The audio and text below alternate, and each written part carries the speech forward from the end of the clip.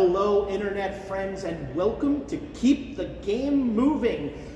So we are here live. Eric Lang, thank you so much for joining us. Oh, my pleasure, sir. Hello, internet. Same internet. Is there a different internet? Oh, there are many internets. Oh, right, yeah. So we are here live at BGGcon. So I want to give you a couple of quick apologia at the beginning of this episode.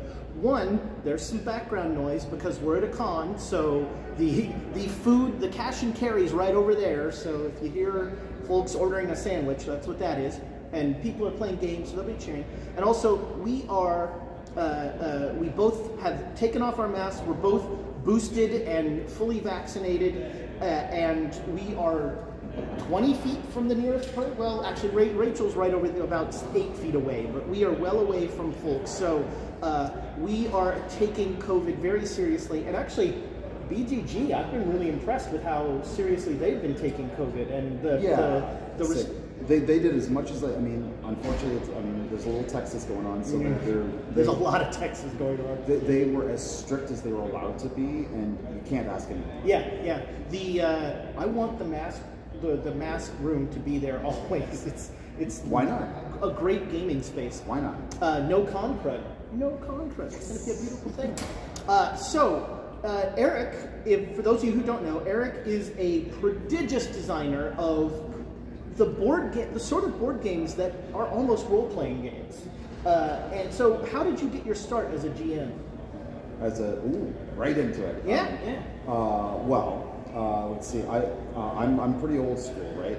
I've been doing this for 25 years. No, yeah, 25 years, I think. And I got my start in gaming. So what D&D is what made me a gamer. D&D's second edition Spelljammer, kids. Spelljammer! We've dropped a Spelljammer reference. That's true. It was my first, and I actually thought that that's what D&D was. And I thought that like Forgotten Realms was some planet called Orth, right? So when I got into like mainstream D&D, I came at it from a Spelljammer reference. I'm like, where are the flying whale ships? Like, why are there no beholders? That's right. We're the miniature giant space hamsters. So D&D made me a gamer, and because I'm a creative at heart, and I'm a game designer by blood as well as anything else. I want to create stuff. I want to be the storyteller. I want to be entertaining. I want to be entertaining my friends.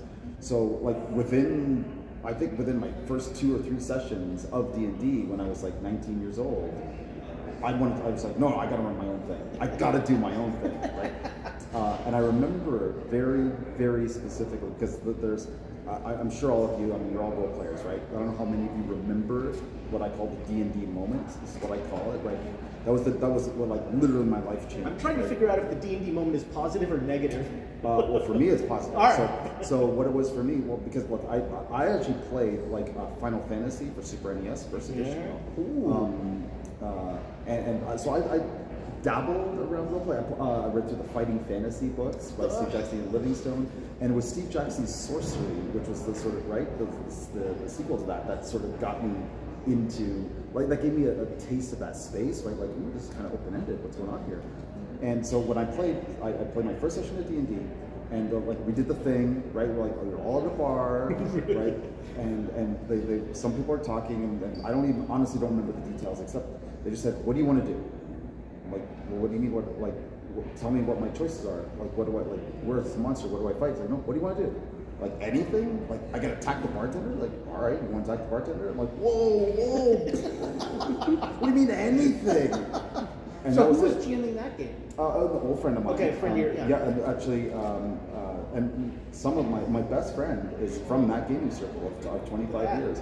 It was like, I found my tribe, I found my friends, and it literally blew my mind. And I was like, I can't believe games can be this.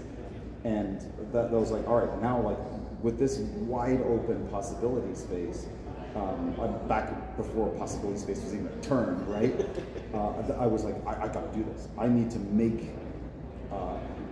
25-year-old version of me was like, 25 years ago version of me was like, I want to make content for people to explore possibility space, except I was more like, I want to make stuff with mind flayers. They're cool. And so did you quickly become like the forever GM where you were always telling the stories? I would, I did play, but I always was happiest when I was GMing. Yeah, I feel exactly the same way. So how did you you mentioned sorcery and that sort of thing. So from D&D, what was the evolution to other systems?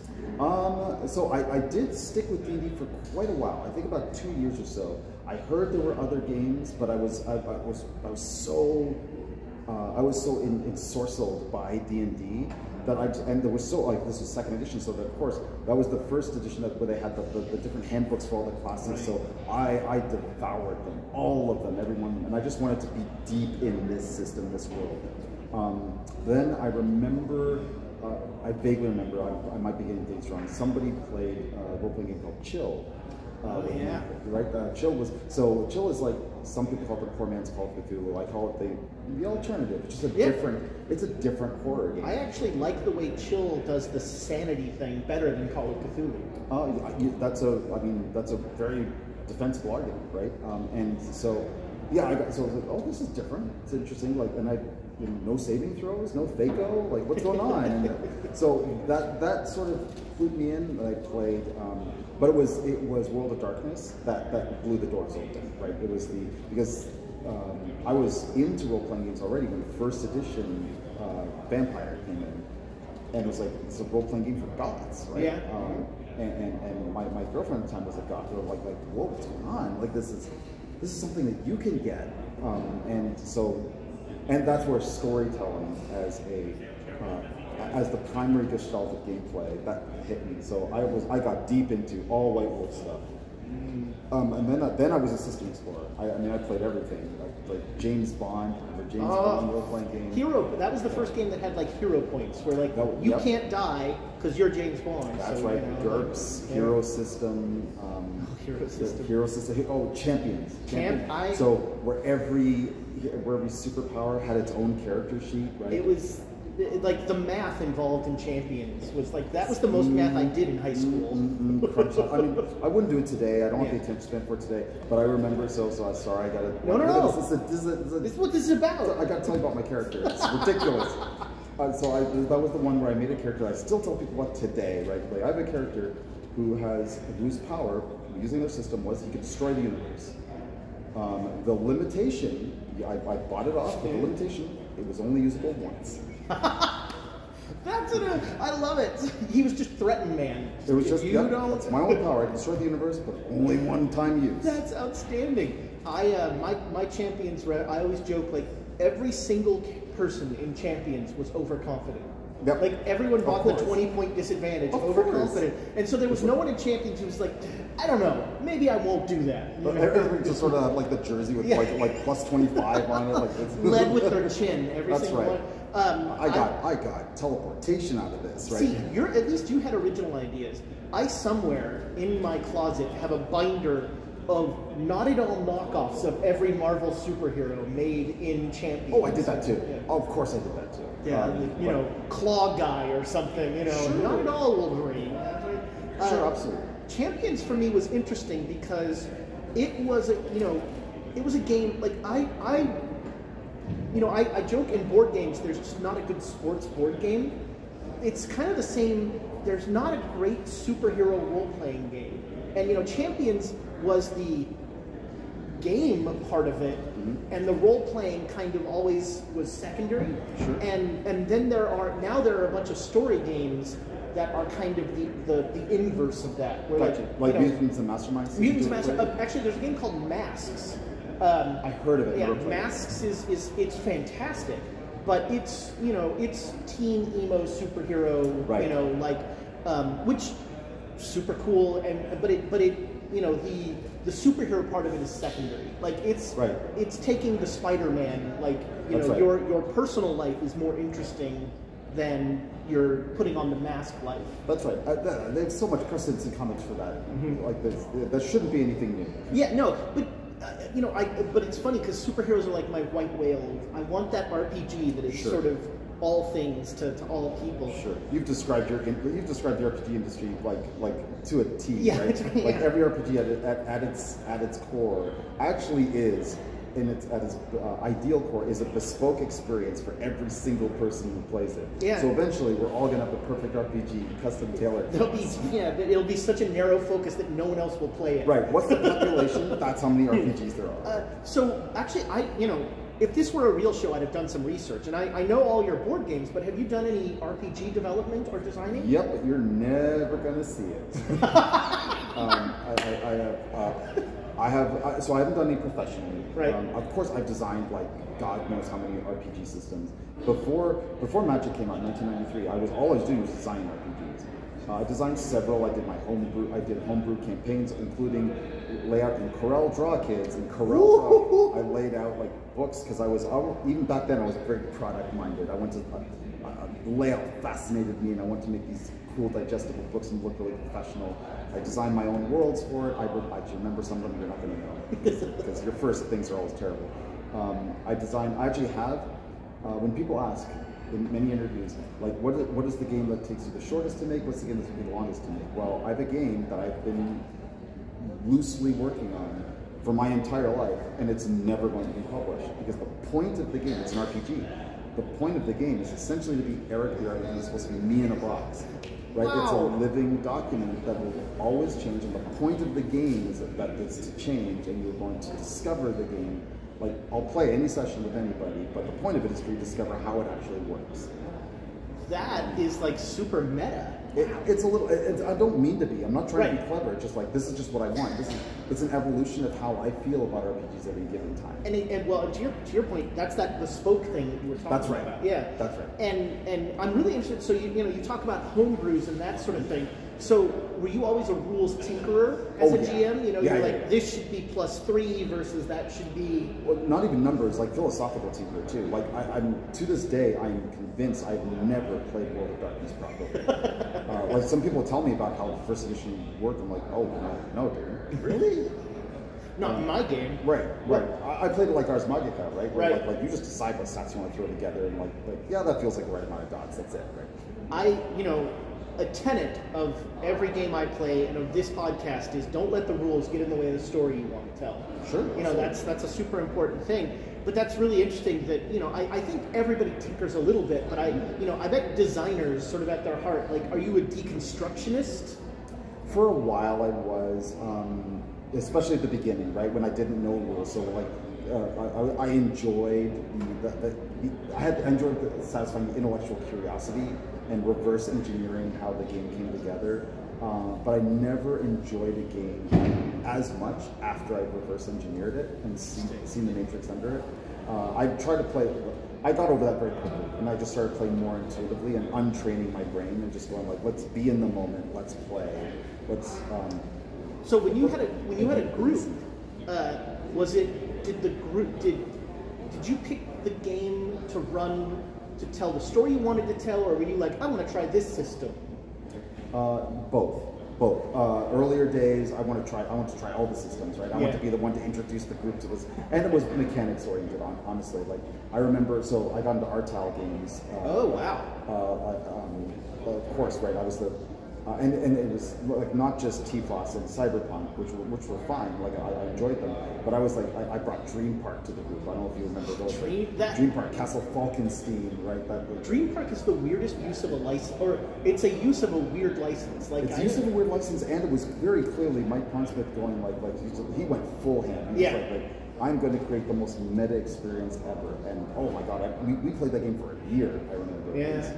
I want to be the one to introduce that to our group and blow it in his mind. Was Dream Park BRP? Was it like the percentile system, like Ring World? No, it was a unique system. Yeah, that's right. It was a unique system that ran, I believe, was on Skills and Table. Oh, remember? Oh God! See, look at this. I haven't thought about this in years. That was the one where everything was rated in adjectives. Right, like Marvel superheroes, the same, like amazing, like that's right. And that's how you get like I remember extra deadly damage, right? It's like, and because it was so game show oriented, like there had to be some transparency between the GM and their GM and the players. So there was a real sense of sportsmanship while playing the game. The players would be like, "Wait, why is that extra deadly? Are you messing with us here?" Right? Yeah, it was awesome. That I haven't thought about Dream Park in man, I don't know how long. You're very welcome. Yeah, that's a trip down memory lane. That meta idea is an interesting one, where you're sort of thinking of the GM as the GM right. and the player thing. There's a weird. I mean, like a game I would never have played, except I was at a con. There's an RPG that is professional wrestling. Called Worldwide Wrestling. My God, if you had told me that 25 years ago, I loved wrestling and I knew it should have been an RPG. But the cool thing about this game is the GM is the promoter. Of course he is. He's Vince McMahon. Yeah, right? yeah. And so like at the beginning of each round is like, or each thing is like a day of television, and you're like, okay, Jim the Russian, you're gonna fight Killer Piranha, right. and Killer Piranha is gonna win.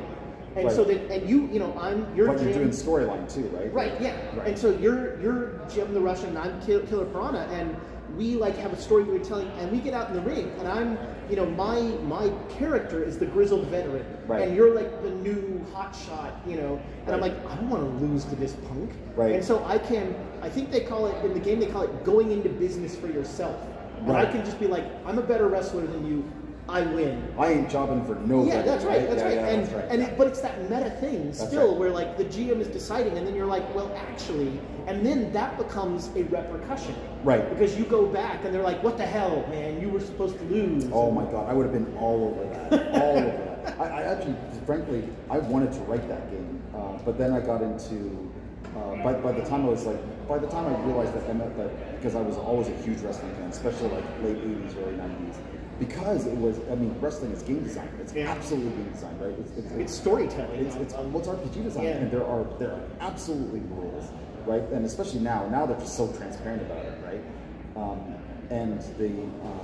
I got into MMORPGs. I started getting into Ultima Online, EverQuest, and so I became entranced with those, and I want to make it an MMO. Right. Instead. It's funny how even as a young person, you only have so much time, and like you become obsessed with one thing. And right. It's just like, this is what I'm doing now. That's right. That's right. And I'm going to spend 20 hours today drinking a lot of Mountain Dew and playing Ultima Online. So your RPG design is of a personal nature. Your board game design is for a commercial nature. Right. But you have designed a bunch of games that use RPG properties and licenses, and frankly, from playing them, bring in, I think, a lot of RPG concepts. Oh yeah, and my RPG past informs my design in all senses, absolutely. And so, I'm really interested in how, in the confluence, because I think, we're seeing with games like Gloomhaven and these Tainted Grail and all these sort of games that are basically role-playing games, right? That use the crunchy mechanics of the board game, and so that interface is the line between the two. I think is getting grayer and grayer. Right. And like, how do you see somebody using board games to kind of influence and color their home game? Sure. Okay. So coming at it from, because I've spent a lot more time immersed in board game design. I mean, board games, because of their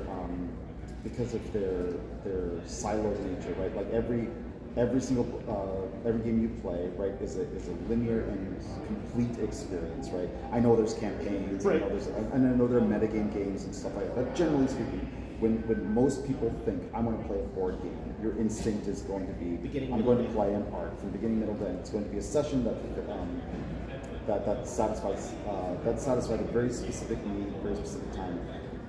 Anyway, the point is the board games, because board games are over the table and they're not theater of the mind principally, they rely on codification, right? So board games codify interactions better than any other medium because, of course, obviously video games are codified too, but in board games you actually get to, I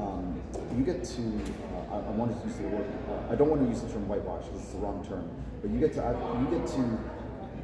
sort of smooth over really complicated interactions just using social games, right? So for example, I want to use Magic the Gathering as one of my favorite examples, right? Magic the Gathering is a very, very staccato experience, right? Like you know this because anybody who's played Magic and tried to play the digital version of it, right? Extremely staccato, right? Because you're like, oh my god, that's right, there actually are all these checks. These checks and gates in every single turn. That is the construction of the game. But because it was designed for social play, you bypass all that, right? Like draw, land, go, right? And you've just internalized, like, yeah, obviously I'm not going to verbalize every single gate and every single piece of it. So Richard Garfield, of course, a mathematician, is brilliant. He just sort of intuitively realized that he had a bit of an RPG past too, and that's what brought him out of that. So since board games are so very codified, RPG players can probably, I would say, play some board games just for the don't do it to take pieces out of and learn from an RPG.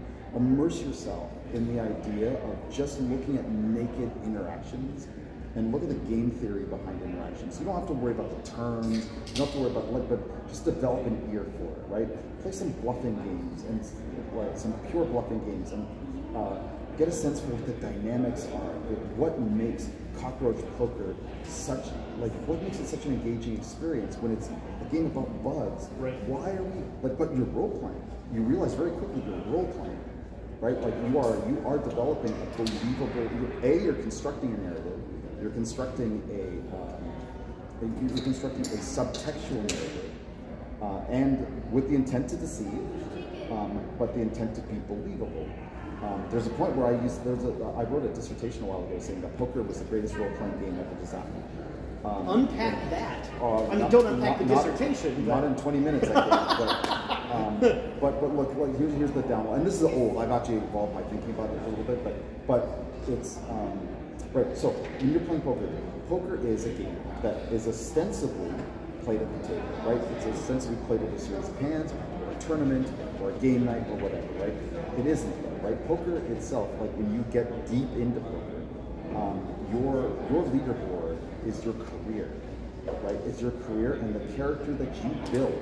Every successful poker player is a character. It's a persona. Right? Yeah. It's a persona, 100%. Yeah. They build it, and it's they build it for I mean, yes, to advancing the game, but not only, right? Like a big part of their enjoyment comes from like fusing themselves with their own persona, becoming this believable thing. And when you see like Chris Moneymaker, Phil Hellmuth interact with like Daniel Negreanu, if you don't know any of these things, don't worry about it. But they both play very, very clear characters. Yeah. They interact differently with each other, both in and away from the poker table, as out. And then you get to watch their personas like transform into gameplay. Right, because poker is such a wide open game with very, very minimal rules. Everything else is filling in, right? Which again, that's kind of a wrestling thing too, where your character is your persona, and you're sort of absolutely right. And so just study dynamics, right? So I want to talk about really quickly mechanics, dynamics, just for those of us. I'm sure all of you are way more educated than I was when I started, but. Right, like mechanics, of course, are the building blocks for how games work. Right, like how D&D is. When you draw this card, it does this. When you draw this card, it's a set of rules that in conjunction create an experience. Right, dynamics are behaviors that naturally emerge from the interplay of mechanics. Right, bluffing is not a mechanic; it's a dynamic. Right, playing poker, poker, the mechanics of poker are. Right, it's a 7-card stack. It's called 7-card stack. I'm going to draw some cards from each round. I'm going to make a bet, and the objective truths of the game. I'm going to make a bet. I'm going to raise, fold, whatever. And at the end of the round, whoever the player with the highest bet wins. You may fold if you want, if you think you'll beat. The dynamics that occur from that are bluffing, right? Are bluffing, reading, double bluffing, right? And so that. Looking at how mechanics, what mechanics interplay to create specific dynamics is very acute in board games. And then there's a pattern thing to that too, where absolutely. you want to if you're playing poker, you want to change how you do things so that people, or you want to establish, like, here's what I always do, so that the one time you don't do that, it's a whole thing. Right. And that's a little galaxy brain for poker. Right. Yeah. But start there, right? So immerse yourself. So let's go back to like Dominion, right? For those, Dominion is a deck building game, which, by the way, please study it. Right? That game is essentially, because it's so abstract. It has an ostensible theme, but it's so abstract. You really get to look at it as a tech demo for what deck building is supposed to be. But when you play with different cards and different groupings of cards to see what dynamics emerge from that, right? Like a game that's heavy on attack cards actually creates not only like a dynamic of how players are going to play, but actually creates a mood at the table. Yeah. Right. It informs what like some people love parts of Dominion, don't love other parts of Dominion because it has all these disparate pieces that you only play with some at a time. Role-playing games are grandfathered with that, right? They are. Well, okay, I'm not telling you already. Right. Well, but it's like I always say part of the RPG is making sure you want to tell the same story I want to tell. We want to play the same game. Right. Because if you want to go, yeah, well, that's why like we call it session 0, right. Where it's like, okay, you want to hack and slash, I want to tell a grand, diplomatic story. Where can we find some middle ground here to make us both happy? And that's part of. I think one thing board games do really well is, you used a term I really liked, which is they kind of normalize some interactions. Mm-hmm. And, you can be a super conflict-oriented board gamer and nobody's going to, and you're probably not going to get punched. Mm-hmm. And that's something that board games do. They allow you that frame mm-hmm. to do this thing because it's within the context of the rules. Right. And do things that maybe you wouldn't normally do. And RPGs, I think, are really all over that as well. Right. Well, I learned the term magic circle from board games, believe it or not RPGs. Huh. Well, because the language, like when I played, like we didn't have very good language for RPGs. I mean, when I listen to people play RPGs nowadays, I'm like, wow, the discourse has become so advanced. Like we didn't have any of those tools, right? But like we didn't even talk about session 0, right? We didn't codify it that way. We just sort of did it organically and muddled our way through it. But yeah, exactly right? Lifestyle board games like Dominion, like Magic, those ones are ones that we can experience piecemeal. But then also just try little board games just to experience how mechanics and dynamics interact. Every role-playing game, I know I'm probably speaking old school here, right? Because I don't know all the new terms and stuff. But role-playing games, no matter how storytelling they are, no matter how golden rule they are. Do you still have golden rules in there? Oh yeah. Okay. No matter how much they follow the golden rule, they are still mechanical constructs, right? You cannot play a no rules role playing game. Well, I guess you could, but why, right? Like the whole point of the there's some conflict resolution at some level, right? And it's norms, right? It's like what set of rules are we going to use to agree upon what kind of experience we want, right? That's mechanics. Yeah. Right? So board games get you really, really good and really sharp and laser focused on how to use mechanics to get the dynamics that you want. And the best learnings that you can get are lateral, right? Like I don't make. You notice I don't design a lot of board games that are trying to be role playing games. But the way that I design role playing games absolutely informs what I do laterally. I mean, right? I was thinking about while you were saying that, like what sprang to mind to me was Blood Rage. Right. So Blood Rage is a board game where we're all Vikings trying to like get to Valhalla, and there's a whole, we're all killing each other and ruining the land. But it's a family game. Enjoy it, kids. But the role playing part of it is so you're drafting cards, and these cards say, if you kill if your own people die, you get points, or if you kill other people, or if you do various things, and that's role playing, because what you're doing is you are using the mechanics of the cards to make me say, well, I want to fight a lot of fights that I can't win, right? Which is making a choice in the game that I might not normally make, right. Because to use a loaded phrase in the RPG world, it's what my character would do. That's a loaded phrase now? Well, so...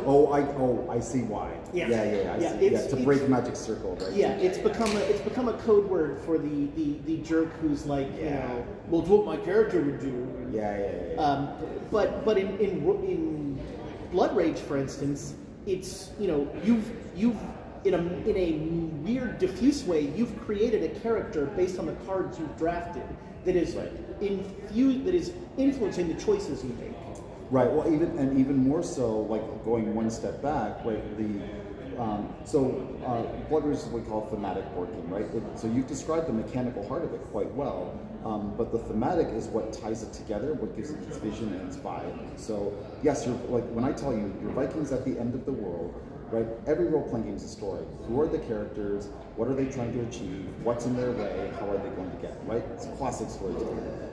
I think of board games that way. Who are you? You are a clan of Vikings that is trying to achieve as much glory as you can. What's in your way? Other players and their ability to stop you in the world. Usually it's always other players, right? But how is important, right? As a GM, that's true in my role-playing games as well. Right. But I mean, the how is what's important. What is the less sexist way to use Shakespeare's 7 Types of Story? Like not man versus man, but person versus person. That's right. Person versus person. Personal conflict. Personal conflicts are the best stories, right? But when I give a 1-minute spiel about what the thematics are of Blood Rage, what the bounding box. It's not just Vikings doing anything, it's the end of the world. The world is in Ragnarok. It is exploding pieces at a time. You are trying to get as much glory as you can before everybody dies. That sets the tone. It immediately puts you in the sense of, all right, I know I'm going to die a lot. That's cool. Yeah. I get it, right? That gives you a lot of, it buys me a lot of, from me, it gets a lot of buy-in for the gestalt of the game, right? Which is a game where I want to make a risk type game where I don't want people to sit around and do nothing. I want them to get in there, feel like a Viking. What matters is not always how many people you kill, but how great you look doing it, right? Yeah, that's an old RPG trick. That's an interesting idea. So have you found that your designing and your sort of design brain has impacted the way that you run RPGs? I don't run RPGs anymore. Exactly. I have not. Oh, sorry. I don't think I've run anything for about 10 years. I just because I do this for a living now. Oh yeah. And there is RPGs are the most demanding type of game out there, which is why they're so dear to me, right? And to you. I can't put enough of myself on the page to put together an adventure. Doing commercial design has ruined me now. When I put this together, I'm like, oh, I just bled on this forever, and I'm going to play this once, and it's gone. Right. I could have made a board game that I'm going to play with hundreds of thousands of players. That's me. That's all me. But I think that's actually, you know, to turn that around, that's part of what makes RPGs special. Yeah, 100%. Yeah, is 100%. That this moment will never happen, you know, this moment will never happen the same way again. They're special because they demand so much from the audience. 100%. Yeah, and you know, that can, but to your point, that can be a good and a bad thing because, you know, we've all spent way too much time, you know, figuring out exactly where on this little map this should be, and then, you know, they go off to the right. Instead, they're like, hey, what's this cat doing? You know? Oh, right. I would love to, I even don't want to, I would put a value judgment on it and say that's largely good. I love that. That's on me. That part of me is broken. I can't do that anymore without the freelance game designer's guilt going on. Right? Like, what are you doing? Right? Why are you using those? Why are you using all these action points on this when you could be doing greater things? So, what do you think? Like, recommend, and they don't have to be your games, but what are a couple of board games that you think would really help a GM to do a dive into? Sure, yeah, I won't recommend any of my stuff. So, I will. You can do that when I'm not. Okay, so what I'm going to do is I'm going to give you all the I'm just editing in my head, the gateway journey to board games, but I'm going to ask you to do this with a caveat. Don't do it, we said this before, don't do it with the goal of dissecting them and finding stuff to put in role-playing game. Just play them for what they are, put them away for a little while, and then go back to your role-playing game and then see how that affects your thinking. Right, so I'm going to start with Carcassonne.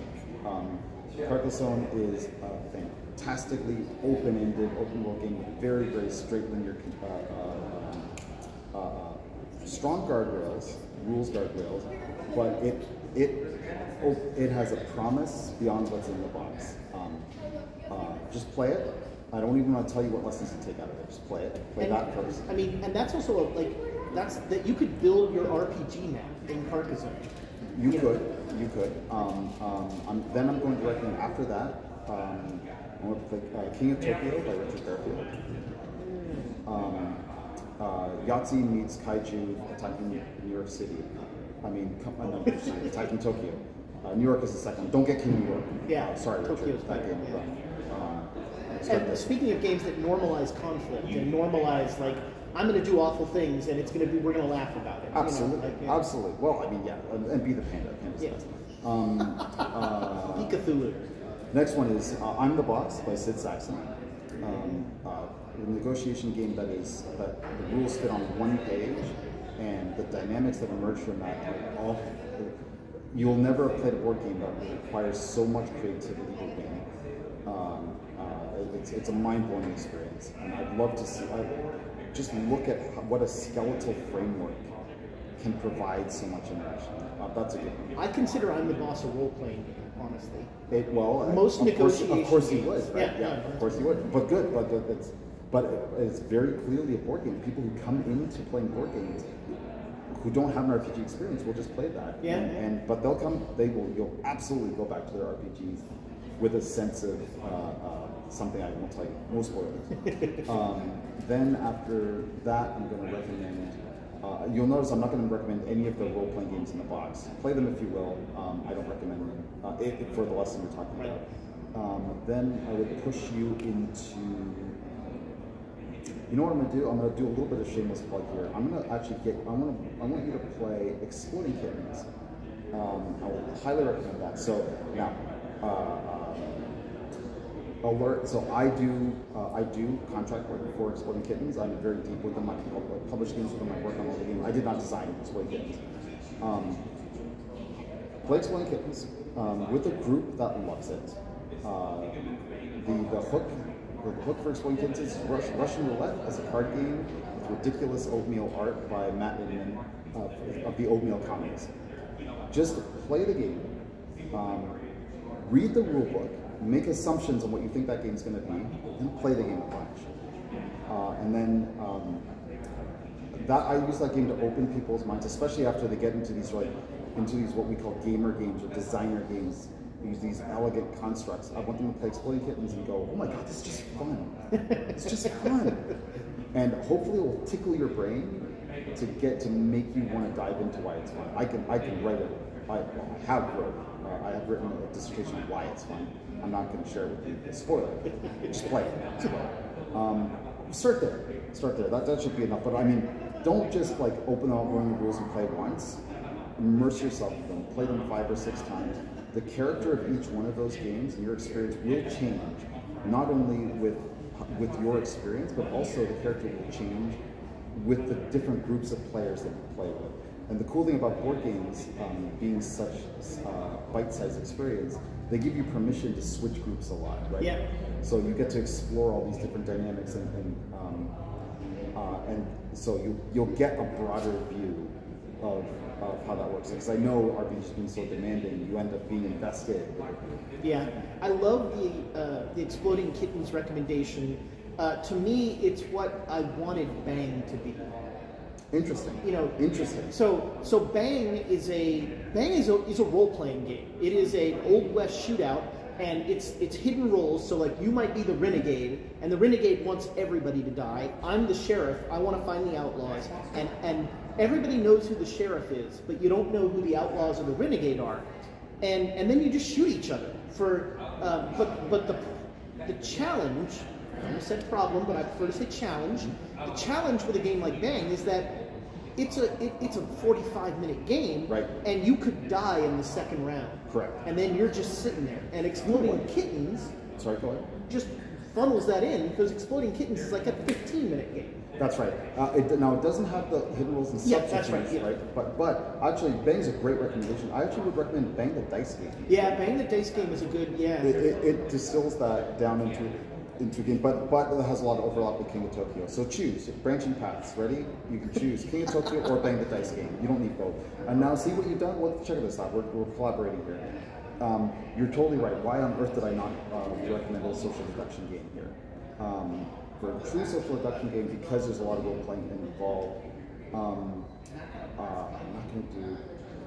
I worked on Battlestar Galactica, but it's a long game and it's very RPG adjacent. I want to push you out of your comfort zone a little bit. I would ask you to play. I'd actually ask you to play the game Hail Hydra by Spin Master. I haven't played that one.